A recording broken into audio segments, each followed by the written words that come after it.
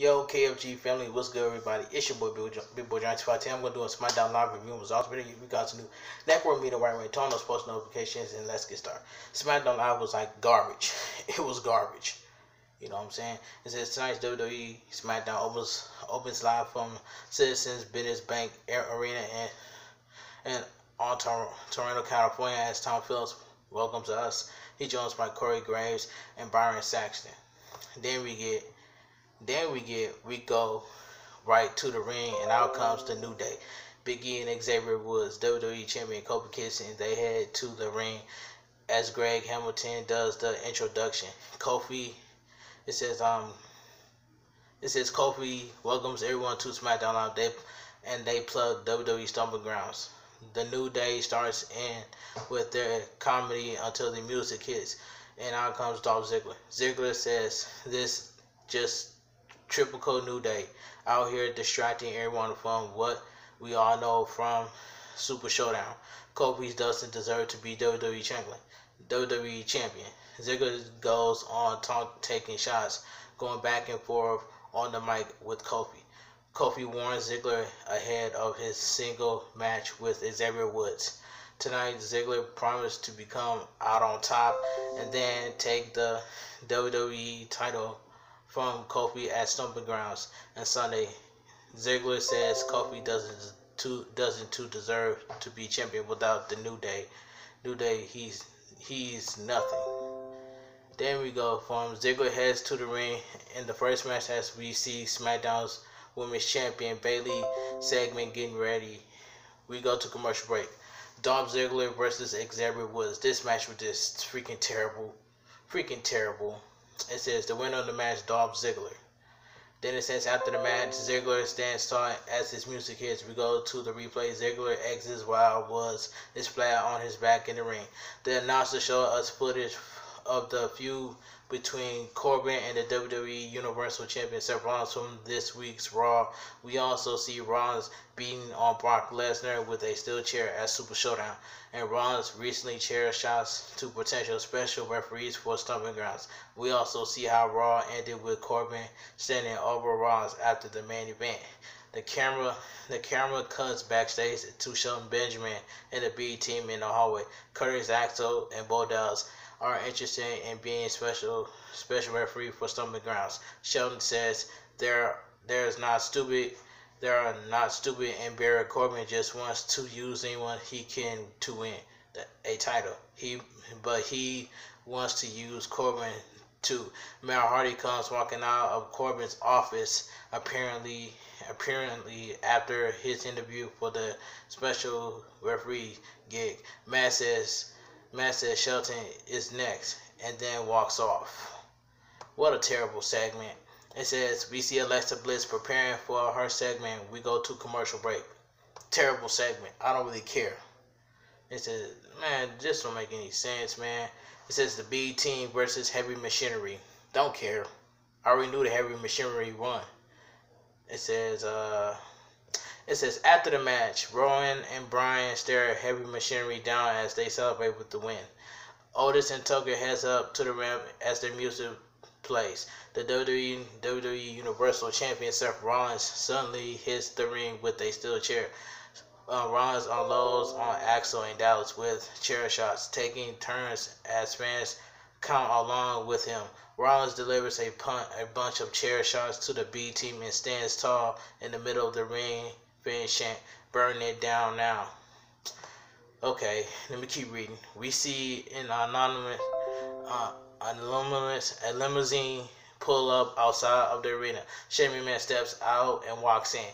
Sami Zayn and Kevin Owens approach him to inform him what Seth Rollins just did. Sami Zayn, he's guest here under the wild card rule, and he doesn't feel safe. Owens agrees and says we've got to do something about this. Sami and Owens tells Shane he has a problem with both champions, Rollins and Kofi Kingston, because they are bad people. Shane promised a 2 out of 3 falls match with Rollins and Kofi Kingston versus Owens and Sami Zayn for tonight.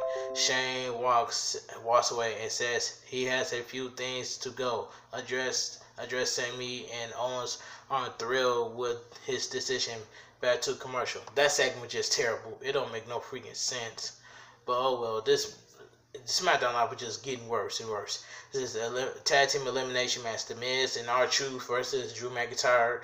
What's this, Elias and Drew McIntyre? This match was just god awful. God awful. It don't make any sense. It don't make any sense. It says we're back to the ring. The match is on the way as the WWE 24/7 champion R-Truth and The Miz go at it with Elias and Drew McIntyre, and back and forth starts. Truth show off some and dance around after some offense, but Drew turns it back around him.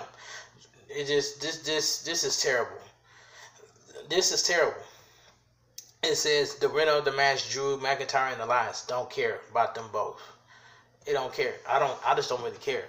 It says after the match, Shane raised the arm of Drew and Elias in the ring, stands over Miz. The triple team attack begins now as Miz eats the Claymore kick. They hold Miz as Drew backs up and says 5 days Roman before delivering another Claymore kick to Miz. The announcers go over the card for Sunday's WWE Stomping Grounds pay-per-view. I'm not excited for Stomping Grounds. Stomping Grounds is going to be garbage. Ember Moon is backstage looking for Manny Rose and Sonya Deville, with Carmella is looking for R-Truth. They can't help each other out and keep searching. Moon comes up on Deville and Rose are eating donuts. They take shots at Moon. She slaps a donut out of her face and attack them both. Deville launches Moon into the wall as they brawl. Officials come over to break it up. Rose has a smile on her face with Deville fills up. It says, we see Seth Rollins and Kofi Kingston backstage talking about the steel chair.